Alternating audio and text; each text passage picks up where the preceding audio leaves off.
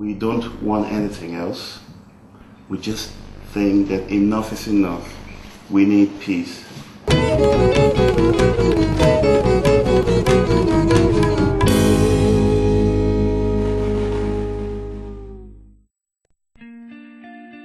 A typical sunny day welcomes participants to the Summer Peacebuilding Institute in Vermont for a 3-week program on conflict transformation across cultures.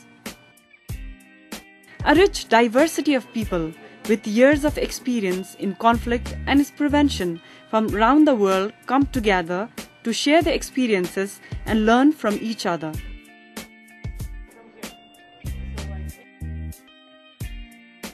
The workshop begins. Participants decide which topics they want to focus on and activities they would like to pursue. A calendar is charted out on how the training would proceed.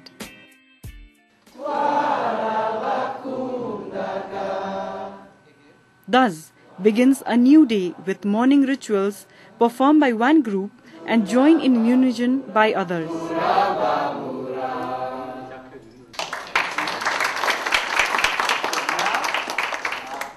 When somebody uses this code, it means that when you want to, even if you can have few things, when there is no hatred, when there is peace, it can be used.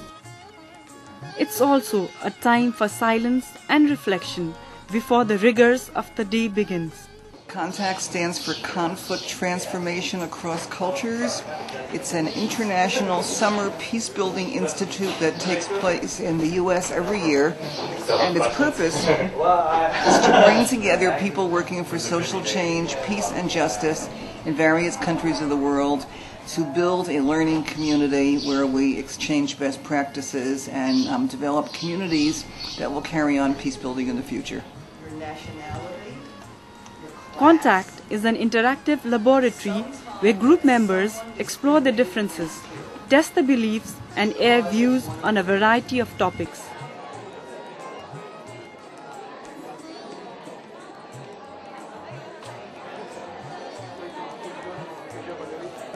With its rich diversity of participants come varied perspectives.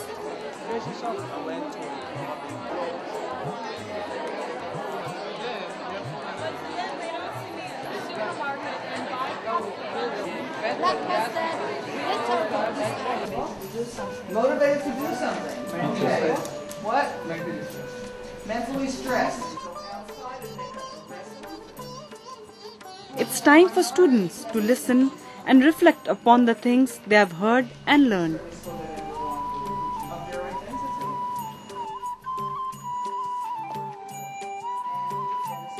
With its rich diversity of participants come varied perspectives, experiences of conflict and its resolution, and stories of personal and community tragedies which changed their lives forever.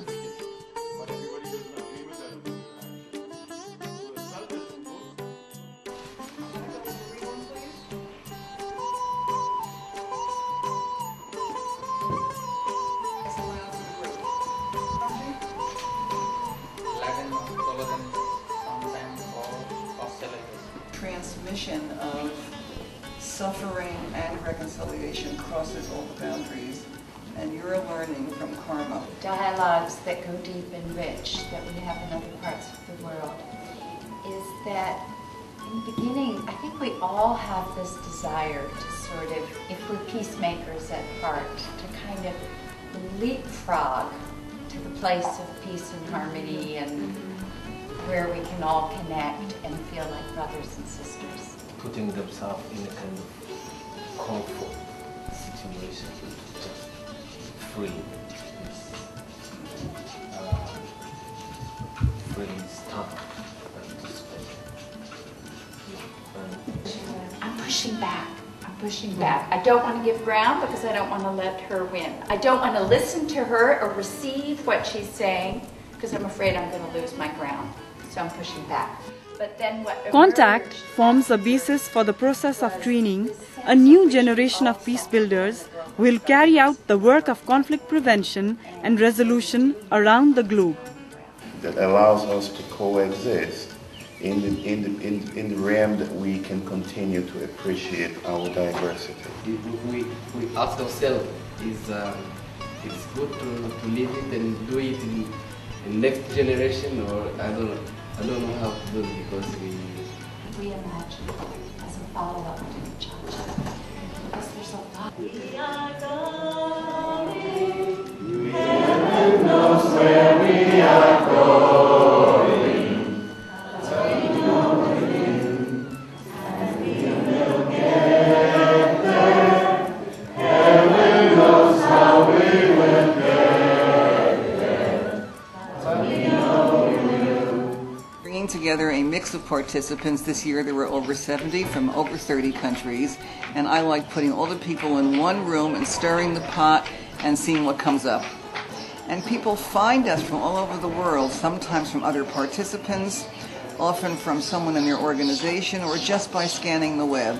And they make application, and we read and select very carefully based on the best applications and looking for a mix of gender, conflicts, regions, ethnicities, and backgrounds. Most of our people work in the NGO community, but some work in other sectors as well.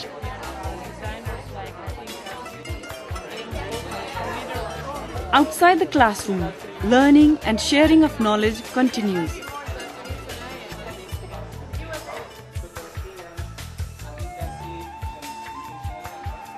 Participants present stories and information about conflicts in their countries.